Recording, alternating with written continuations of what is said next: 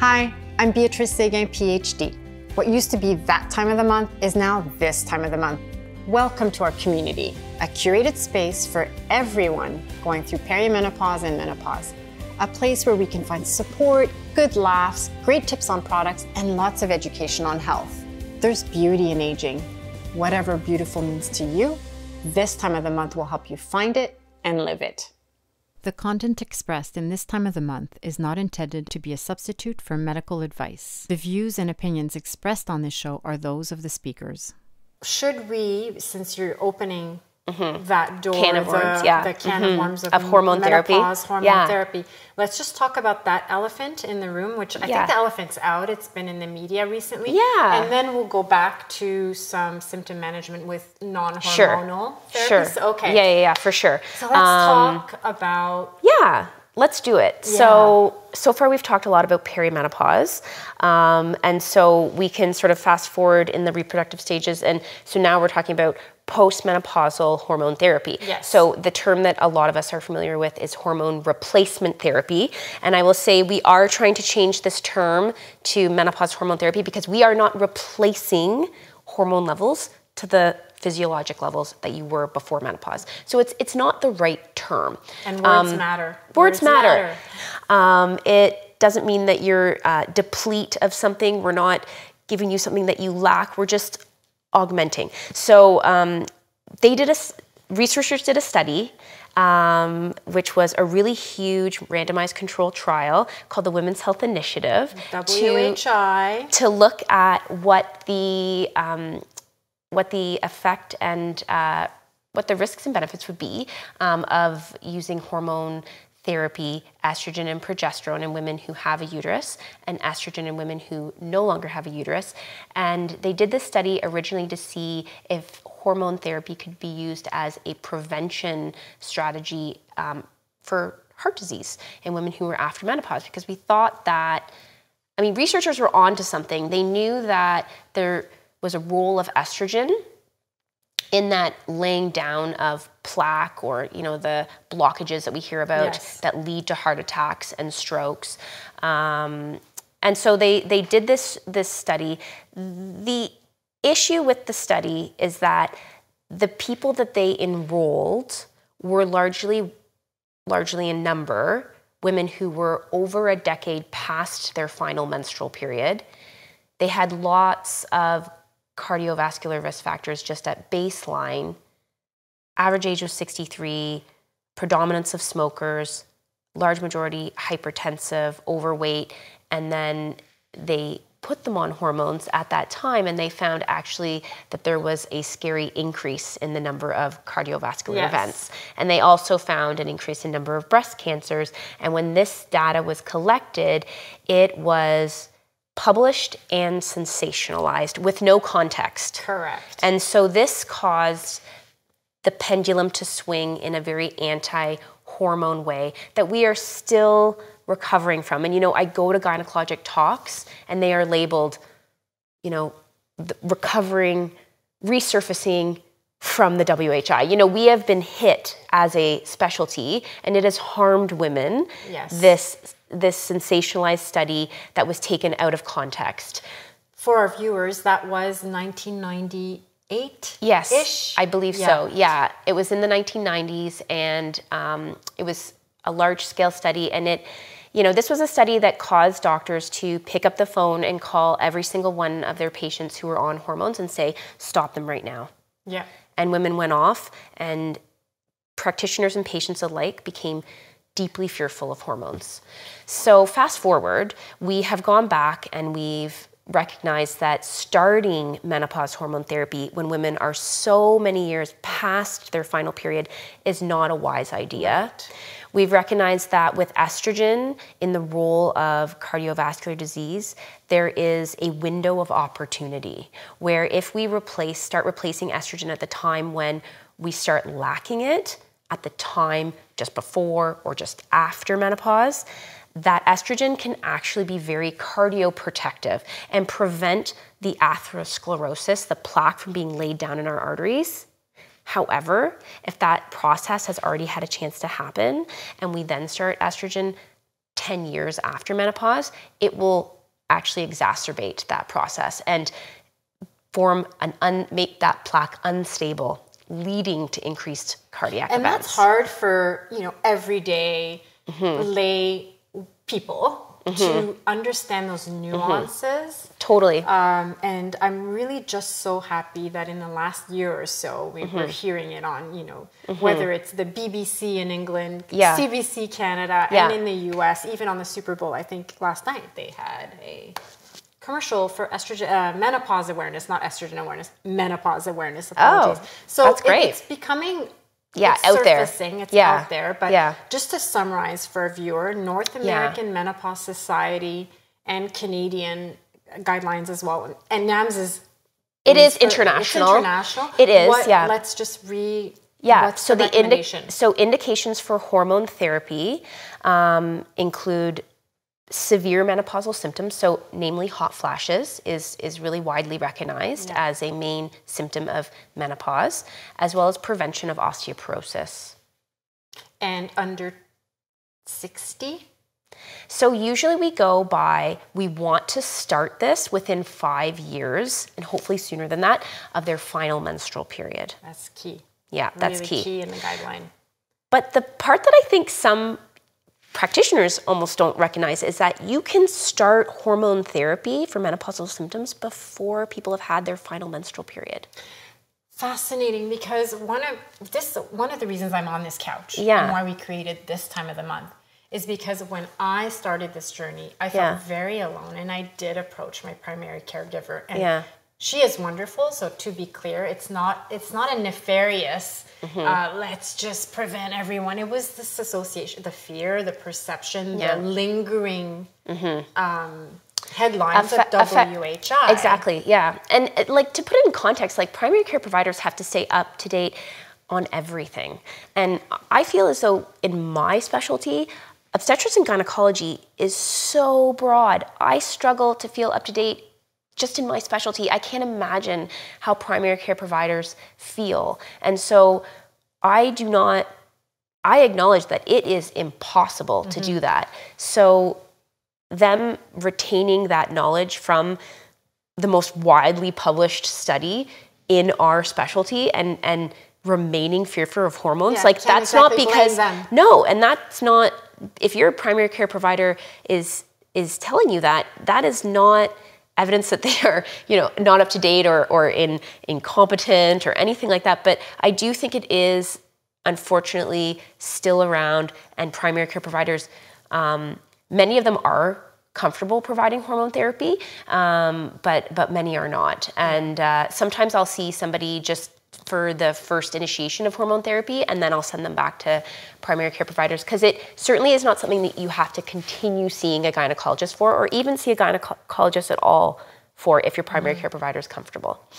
But yeah, so estrogen and progesterone need to be administered if you have a uterus. That's a really important take-home point. If you have a uterus, the lining of the uterus is stimulated by estrogen, so you need to balance that with progesterone.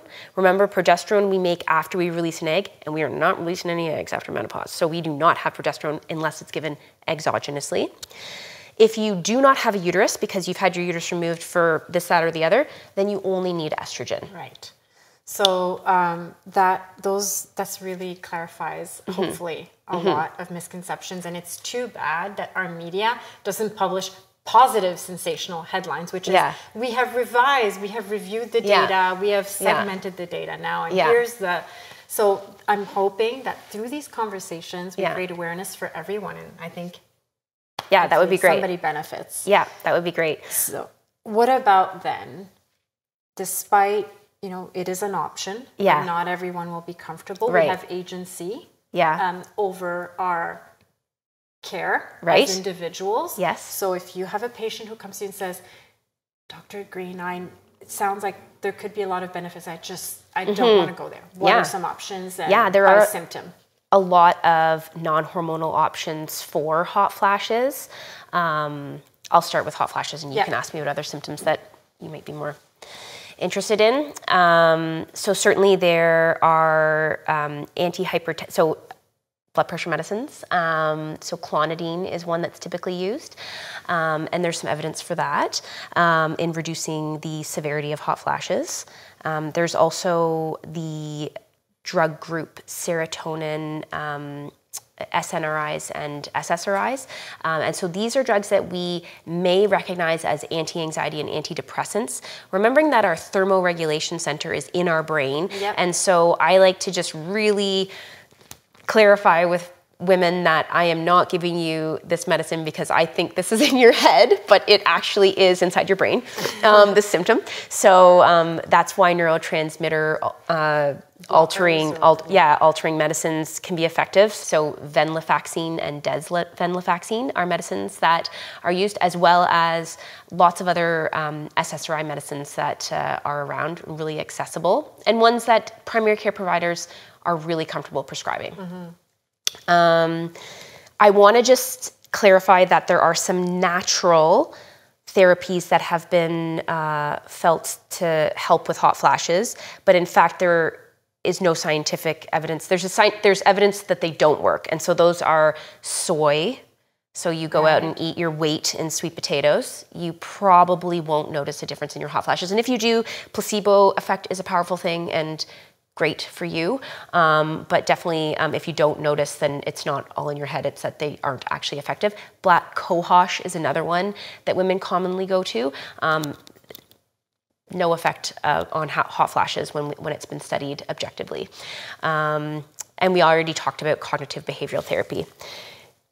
Okay. Is there another? Yeah, other symptoms, I mean, the anxiety. Right. Anxiety. Yeah. Anxiety. So definitely we see a change in we see a change in mental wellness in perimenopause, significant changes. So we see increasing rates of depression, and this could be worsening of pre-existing depression or new onset, as well as anxiety. I think that those are symptoms that we need to focus on in and of themselves and just acknowledge that perimenopause has an effect. I won't go as far as saying that hormone therapy is a treatment in and of itself for those things. But when I see patients with mood or anxiety disturbance, sleep disturbance, the brain fog that you and I have talked about, so that's just a perception of cognitive dysfunction. It's not, those in and of themselves are not indications for hormone therapy. But oftentimes women will experience also hot flashes. And so I will say I will bend the rules a little bit, and I will treat women with hot flashes and those other symptoms. And I have heard back that they feel as though there's an improvement in those other symptoms. However, we lack the data at this point to recommend hormone therapy just solely to treat those symptoms. Are there studies in the works? One of my favorite pastimes is looking at just how clinical trials. Women are underrepresented, women's health research and development studies for all sorts of issues. But are you aware of?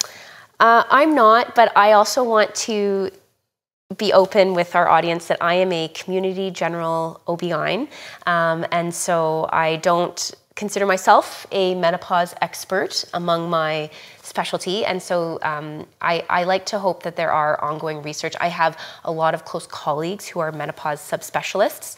One of them in particular has a huge interest in mental health, and so I like to think that these studies are in the works. I just am unaware of any newly published data. And thank you for that disclosure. I think it's just so important that, again, awareness, but also we can demand more. We should demand more of the studies in women's health. So let's hope that we find evidence to... And you're right that gynecology is a poorly paid gig in the sense that our Society of Obstetricians and Gynecologists of Canada, so the SOGC, which is our national society for OB-GYN, they do get a lot of research funding, and a lot of it will be geared towards the obstetric side. So it is a lot easier to get funds for maternal, fetal, perinatal research than it is for gynecology. So, I put myself in this category, but aging women, like, we are really forgotten in this. So I feel as though there's a ton of money that goes into breast cancer research, but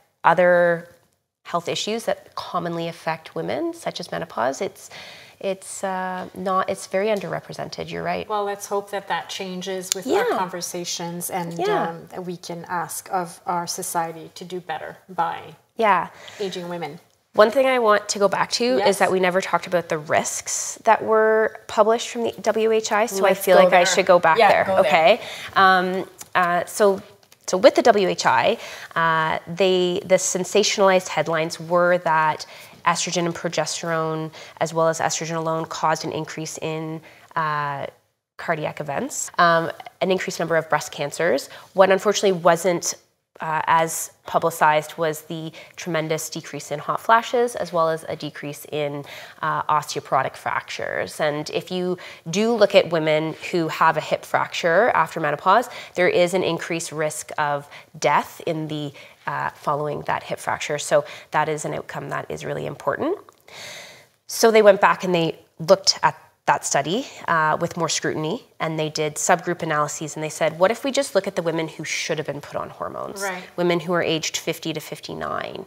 And they found that when you just looked at that, that group of women, that there was a small but increased risk of cardiac events in the estrogen progesterone group, less than 10 in 10,000 women per year. And this was only over 5 years of use. Breast cancer, there were 6 more breast cancers per 10,000 women, again, only after 5 years of use. And they found a almost neutral stroke risk in the estrogen progesterone group. In the estrogen alone group, they found a neutral breast cancer risk. So that was really interesting, in that women who don't need progesterone, who have had a hysterectomy, are likely not putting themselves at an increased risk of breast cancer in the absence of progesterone. So those are just important risks for us to hone in on, because it's hard to look at those population statistics and apply them to the individual. I often say to women that breast cancer risk of 6 or 8 more breast cancers per 10,000 women per year, what does that even mean? That's comparable to being a little bit above your ideal body mass, which many of us are. That's comparable to drinking beyond low-risk drinking. Which many of us do. Right. And other risk factors that we don't really weigh as heavily, but here's an intervention that actually could really significantly improve your quality of life and your productivity, one that I think may lend itself far more benefits than that extra few glasses of wine per week. And so I really encourage people to sort of critically appraise that data and put it in context for themselves. Context is key. Context, and then your own risk-benefit analysis in partnership with your care provider. Yeah, that's really important. The WHI trial also used oral estrogen. So they used oral conjugated equine estrogens, which we would call, the brand name of that is Premarin. And they used oral Provera, which is medroxy progesterone. And that is thought to be a more breast activating progesterone than the micronized progesterone that we opt to prescribe as first line now. So they used 2 different ingredients than I would commonly prescribe now. And so there is an argument to, is there even that much of a risk? Because we know that micronized progesterone is less active at the breast compared to MPA. Thank you for those additional clarifications. Those are the things that we don't go deep in conversations, and that's certainly a lot more in depth than any TikTok or Instagram little reel could do. So thank you for sharing that with our viewers. And obviously there's great resources out there. So why don't we talk about some of good resources for our viewers? We mentioned, I think already, North American Menopause Society. Yep, NAMS is fantastic. There's some patient information there. There's also SIGMA, S-I-G-M-A is Canadian. Yeah, Canadian Menopause Society. That's right. Yeah. And they have, for care providers just open access, like notebooks. They just have basically, here's a recipe book for hormone therapy that can be really, really effective. And that may be something just to point your care provider to. Yeah. There's also some menopause information available through the Society of Obstetricians and Gynecologists of Canada. So if you go to sogc.org, there's lots of patient information through that platform also. Amazing. And recently, a new foundation was launched, Menopause Foundation Canada, by two women. So lots of resources. That's amazing. And they're geared towards both the provider and women. So it's nice. Okay. That's great. So we're going to switch things up a little bit, because that's a lot of heavy medical talk. I know. But thank you, because if we don't understand, how can we make informed decisions? And Right. that's the goal here. Yeah. We'll play this or that. This You or ready? that. Okay. This or that. All right. We just talked about alcohol, but Negroni or Martini? Negroni. All right. Any day of the week. Pumps or wedges? Pumps. Sorry. City or countryside? Countryside. And ocean or mountains? Ooh, it's so tough. I'm going to go mountains. Yeah. Fabulous. Dr. Green, if there's only a couple of takeaways from today's episode, what would they be? Okay. My takeaways would be, number one, you do not have to suffer with terrible periods. There are so many easy ways of making them better, and you shouldn't have to deal with horrendous periods that rule your life, whether they're happening in your 30s, or they're happening in your 40s, or they're happening in your 50s. Lots we can do that's safe and effective. Number two, perimenopausal symptoms are real. They're not in your head. They are expected physiologically, but they're not normal in the sense that you have to just accept them without therapy. Lots of things that we can do for them that are safe and effective. And as part of that, don't be afraid of hormones. Hormones are our friends. Number three, if you are experiencing menopausal symptoms, you believe your last menstrual period is in your past, then talk to your doctor about whether you would benefit from being on hormone therapy, because now is the time to start it, not 5 years down the road. And I was telling you when we were talking off camera that the women who come and see me in their 50s who are still having periods and are experiencing later than average menopause, average age of menopause is 51 and a half, we never talked about that, are probably the women who are healthiest and look the best. So I say to them, look at your friends who are 52 and who are postmenopausal and look at you. Do you feel like you look like you're younger than them? And they say, you know, yeah, I do. And I say, that's because you still have hormones. Hormones are good for us. So giving back a little bit of hormone that you are starting to lack on your own is a good thing, as long as it's done under a physician's guidance and is done at the right time. So hormone therapy, it's safe, don't be afraid of it, and nothing is a tattoo. You can try something and then stop if you don't like it. So love it. Thank you. Give it a try. Dr. Jessica Green, it's been such a pleasure talking to you today. And one of the things we want to do, in addition to learn about our bodies, our health, our menopause, is change the narrative that menopause means we're over. It's 40% of our life. There's beauty and power in aging. So, Dr. Green, what makes you feel beautiful? I feel my most beautiful after I have done a killer workout and I get out of the shower and I look at myself in the mirror and I just think, like, look what my body can do. My body can get through everything it's gotten through, have 3 healthy, beautiful children, and still, like, slay it on the Peloton. And that is without makeup or clothes on when I feel my most beautiful.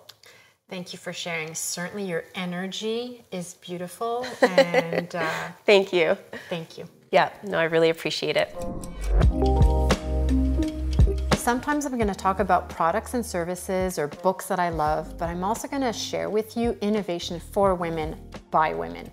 Today I'm going to talk about something that has barely changed in over 150 years until a woman came around, and her name is Fatih Khosrow, CEO of Seek health. Before I get into the medical device that she has created for women, I wanna bring you up to speed, and I'm sure that we've all seen this and we've all experienced this antiquated 19th century torture device. It's cold, it's clunky, many of us get stressed when we have an exam.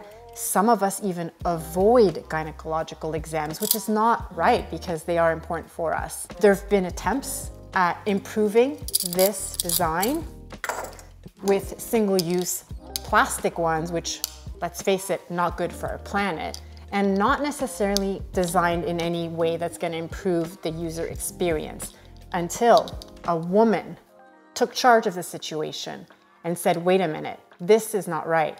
And here you go, the Nella Speculum. When I saw the Nella Speculum at the NAMS conference, my mind was blown and I texted all my girlfriends about it. Here are the things that are cool about it. It is very narrow, just as narrow as the size of a tampon. It is temperature neutral, so comfortable. And for the clinician, it has these side walls that open in line with our anatomy and allow the clinician to see what they need to see. So what this tells me is that we do not have to accept the status quo. We can demand better, and while this is not something that's directly sold to consumers, it directly impacts us, the recipients of such a medical device. Just a disclosure, this is not approved in Canada. It is approved by the FDA in the United States, so this has launched in the US. But I just want you to know that you can go and ask for better. Just question why things are the way they are. Something so simple yet so revolutionary. Innovation for women by a woman.